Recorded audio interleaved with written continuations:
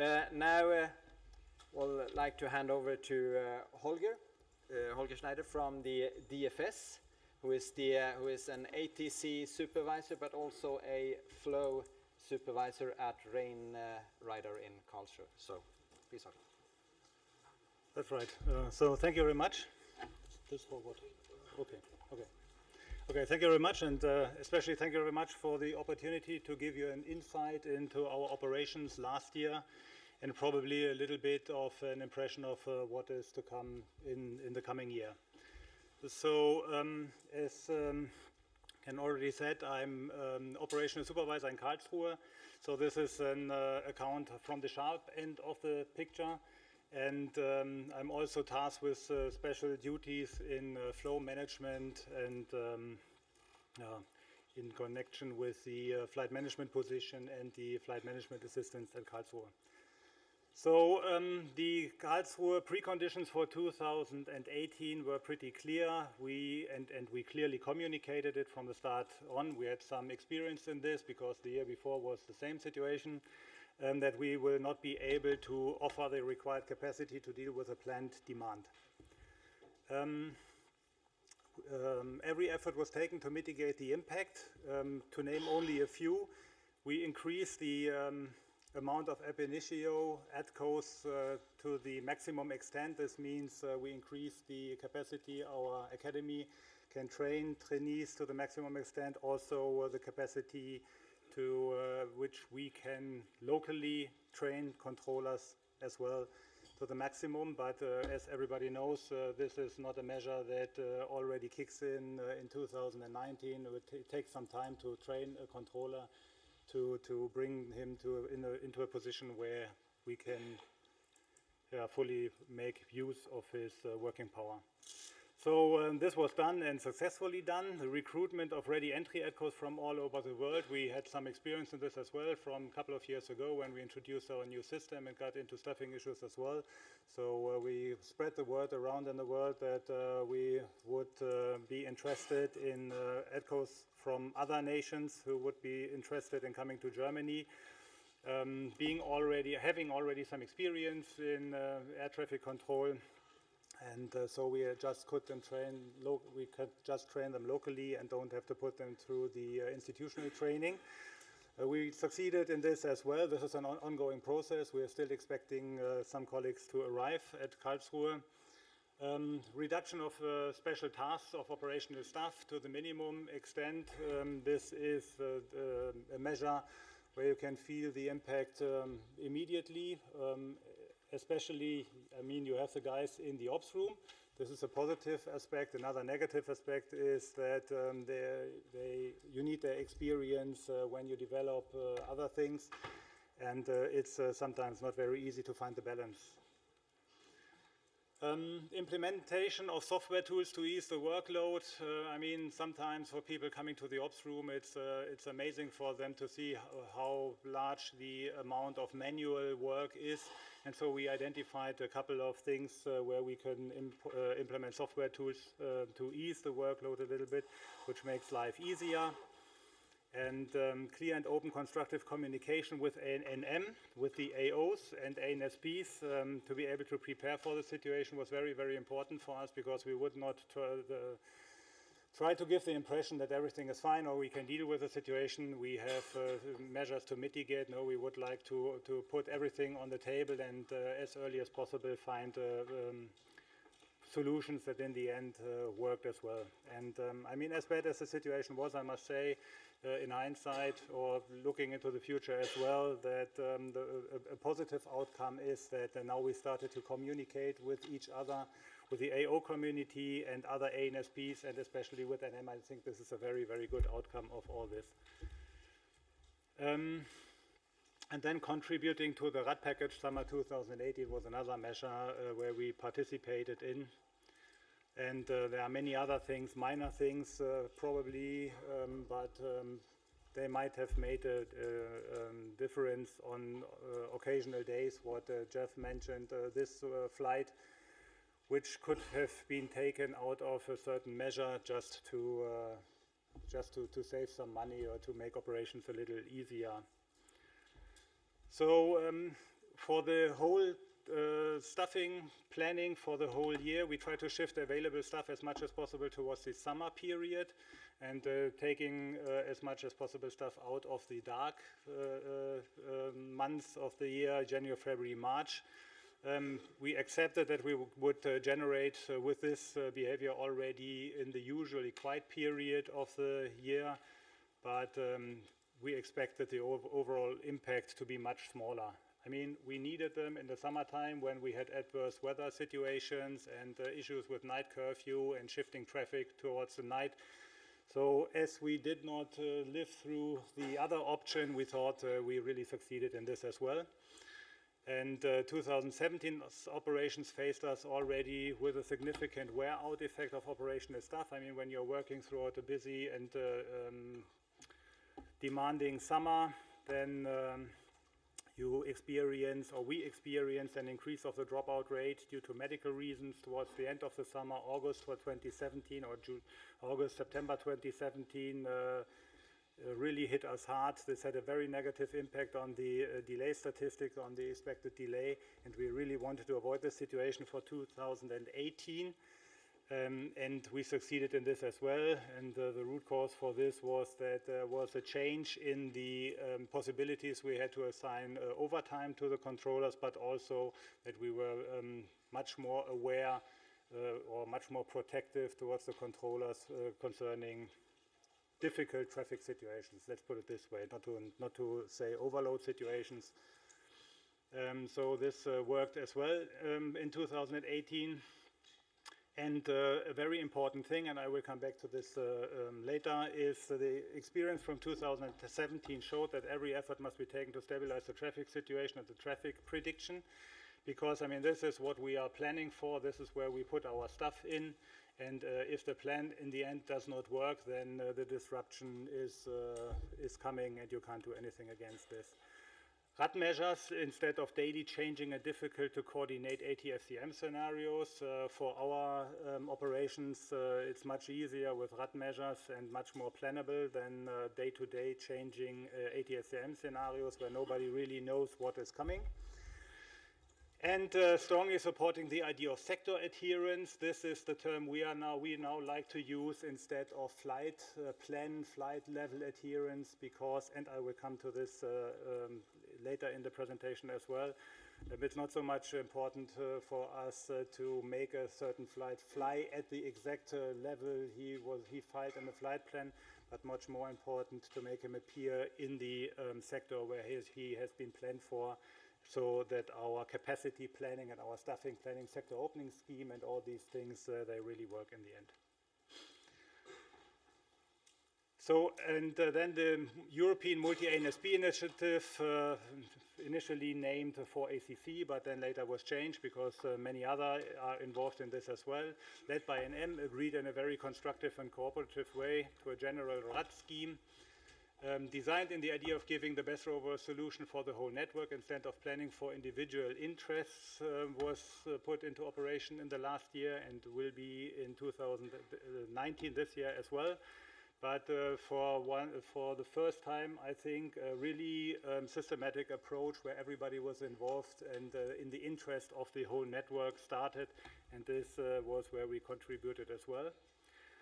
So with all this taken together, the plan for 2018 was made, everything was put into place, and I think now it's time to have a look at the actual operations.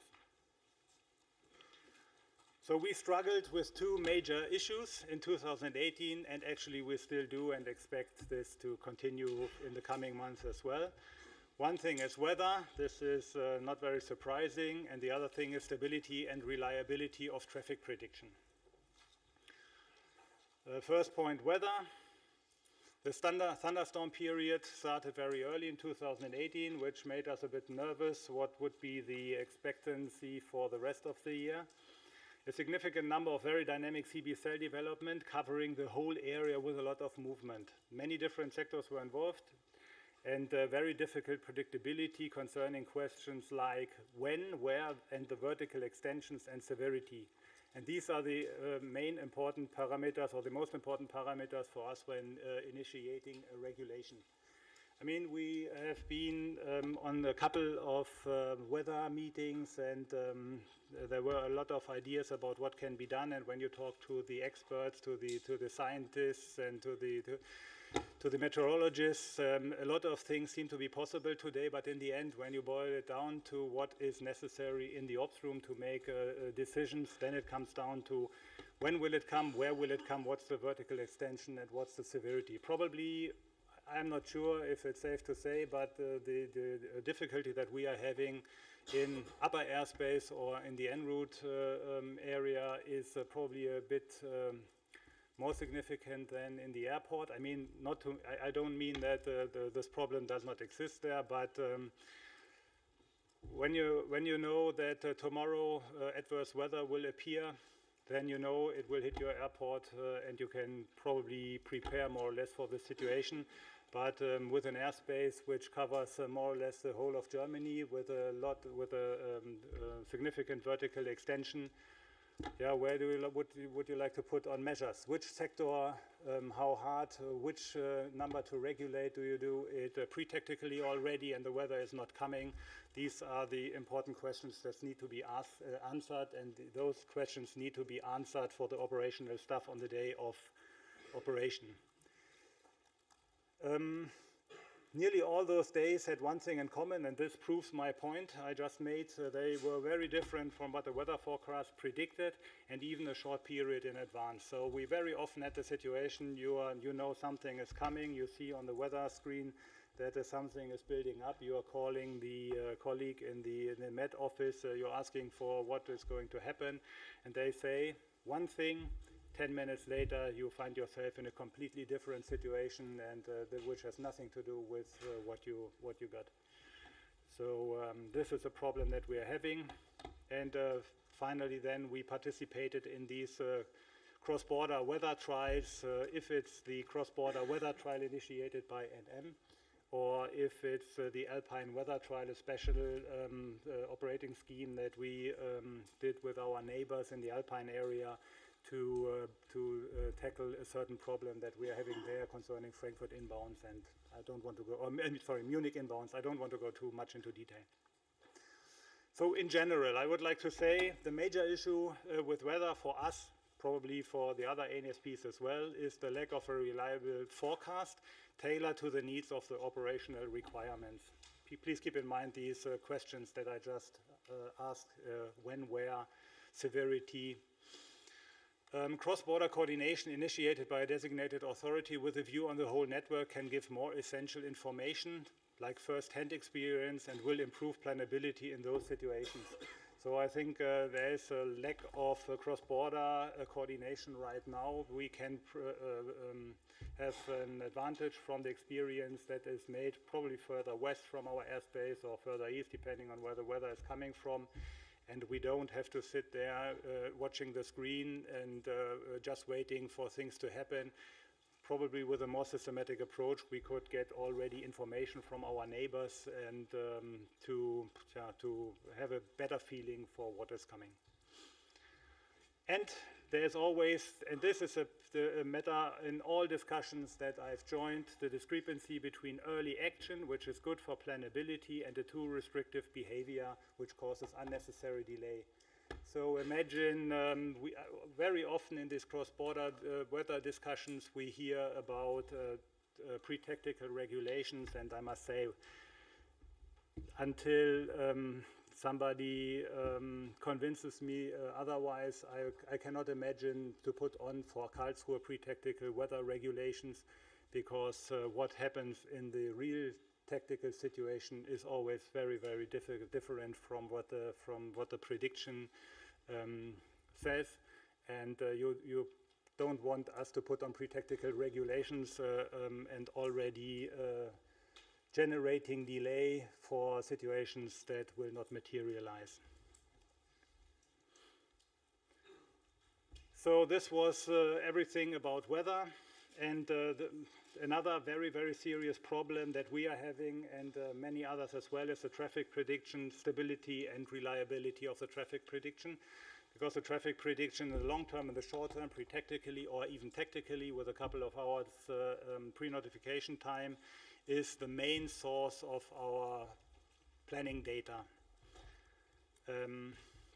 So we have very good tools to deal with long-term and mid-term issues, such as a resectorization, adjustment of stuff, reroutings even, and the coordination with aircraft operators manually or with CAP or other measures. And finally, we put on regulations, and then we are pretty sure that we have dealt with the situation. But we have very limited possibilities to deal with short-term changes, short-term traffic disruptions. I mean, this is the main problem. 1 hour in advance, half an hour in advance, the traffic picture changes dramatically, sometimes to an absurd picture which has nothing to do with what you planned 1 hour, 2 hours in advance. And it's very, very difficult to tackle the situation. And then it's from the planning stage in the ops room, just between the air traffic controller and FMP and supervisors, because this is where finally the situation has to be solved. And traffic is already airborne, traffic is coming, not much you can do about this. And all possibilities that we have in short term is always connected with a high workload. A lot of manual coordination, and this is involving NM as well, us as well, and generating workload where we really can't use it, where we have no resources for this. So there's the supervisor and the FMP responsible in the ops room need to see at a certain time before an event that the plan is going to work. So we need to see it. It's not good enough to think, okay, it's happening otherwise. No, we really need to see the situation is solved. Short-term disruptions on the traffic picture were and are the main issue in normal operations, even in regulated periods. Even in regulated periods, we experience disruptions that have nothing to do with what we originally planned for. Today, unfortunately, it is daily business that the traffic picture changes rapidly and significantly, and I'm not just looking into towards the summer period. I also see this in January on the 26th of December, usually a quiet day. No, we have very good examples where certain situations made life very, very difficult. And with this, it's very difficult to reliably plan ahead, to adjust your staffing, to stick to a sector opening scheme. And a very devastating statement is when supervisors and the FMP say we have lost confidence in the system because things in the end they don't work. And confidence in the system does not mean, please don't take it wrong, does not mean in the system NM and how traffic is delivered. We are very well aware that we are part of the system, and disruptions in the European network and the flow of European traffic are caused by us as well. Very well aware.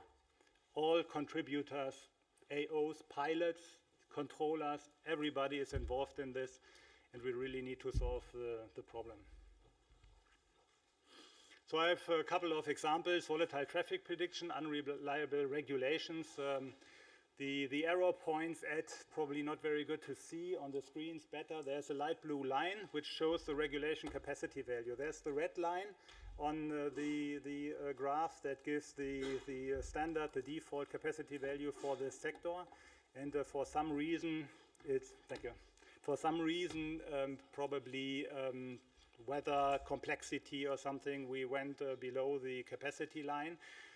We expected traffic at this line, which is about 50 flights per hour, and we got over a long period of time something about 68, 69, 70 flights for a very long period. And you see all the time the regulation is put on, we have more traffic than we would have expected or we are prepared for.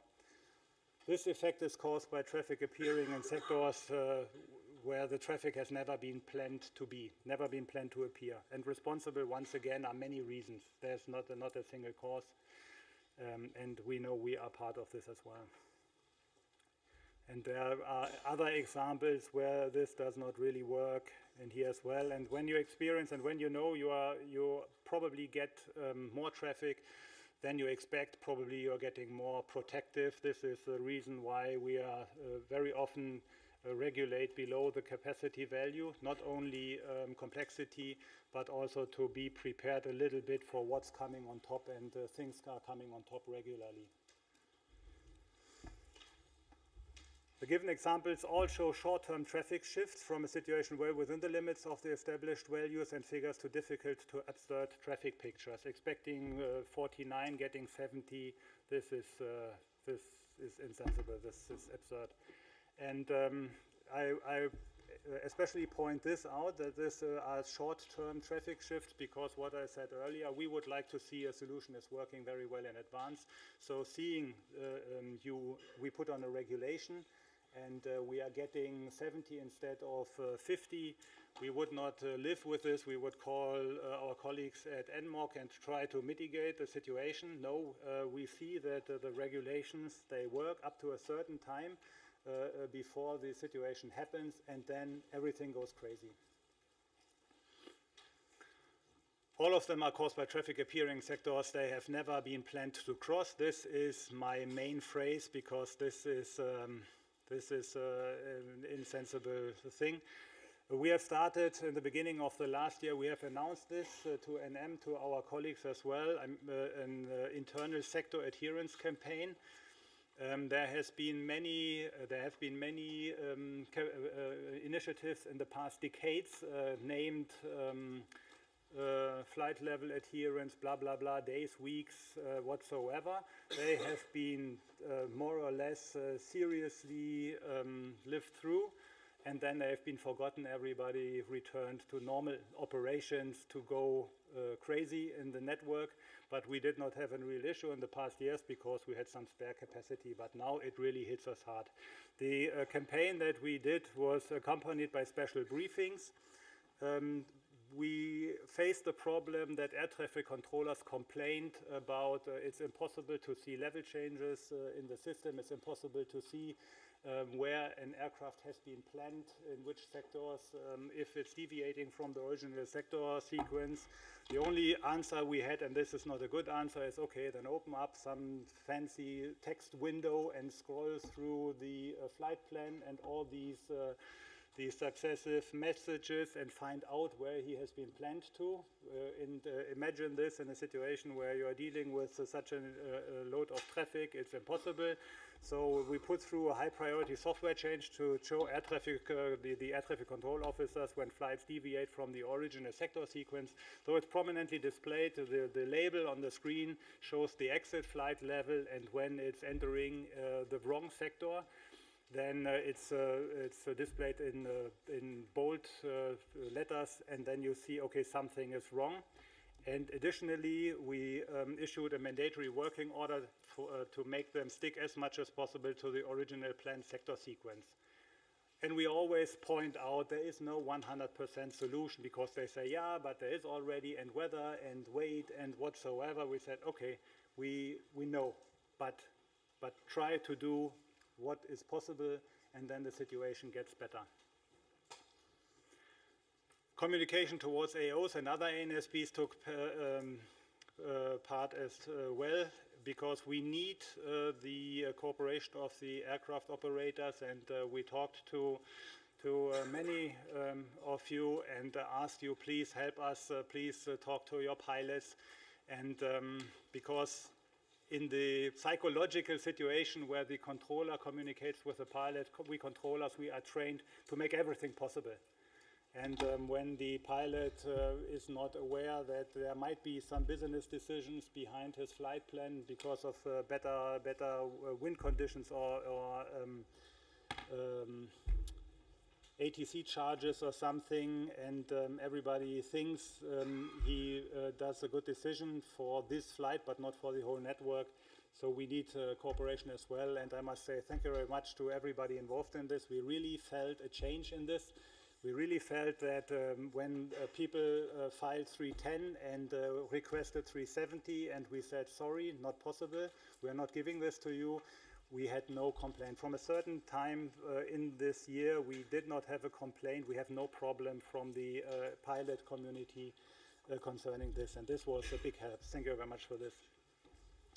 Sector adherence is not considered to be the solution to the problem, but aims at eliminating a major contributing factor to the volatile prediction. And we know, once again, there will be a lot of flights which can't reach their level because of a little bit more of fuel, which doesn't allow the flight to reach 370, or there is already traffic, or weather does not allow.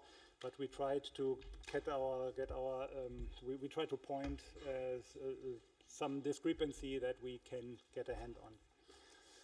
It also aims at shifting the focus of the air traffic controllers from the interest of the individual pilots to the interest of airlines and the whole network, because we understood, and this is once again a positive thing from the intensive exchange now with the other communities, CFSPs and AOs, that there is a very sophisticated process behind calculating flight plans, and other factors come into this as well, economical factors, and there is some kind of business decision behind some flight plans.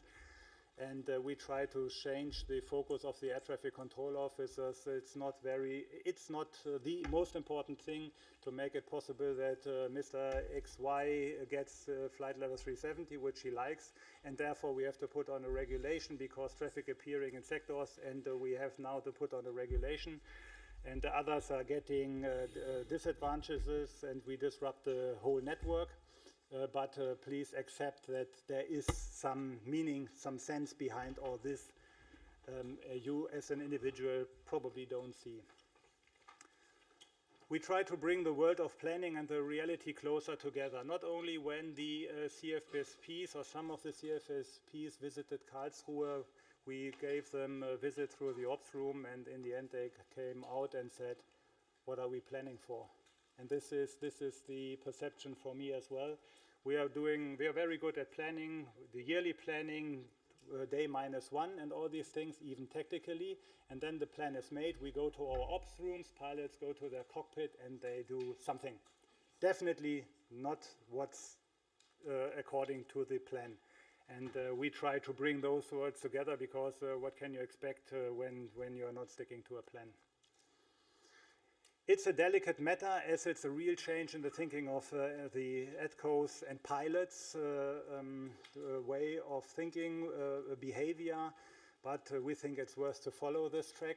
I mean, it's not very satisfying for an air traffic controller to tell a pilot it's not possible, though it would be possible. I mean, just controlling a handful of flights and rejecting a certain flight level or certain service is not very, doesn't feel very good for an air traffic controller, but in the broad picture probably it makes sense. It makes much more sense when it does not end at the boundary of an ANSP. This is what we experienced. It needs to be respected in the whole network, because you immediately face the problem that the controllers are coming back and saying, okay, I'm putting a lot of effort into sticking to the sector sequence, but we are getting flights in all levels from everywhere, and people around us, they don't care.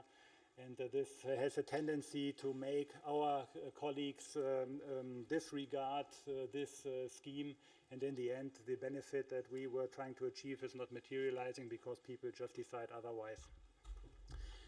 To improve the efficient use of limited resources, we need to stabilize the prediction and make it more reliable, and we need to do this quickly. I think this is my main point I would like to make, and thank you very much for your attention.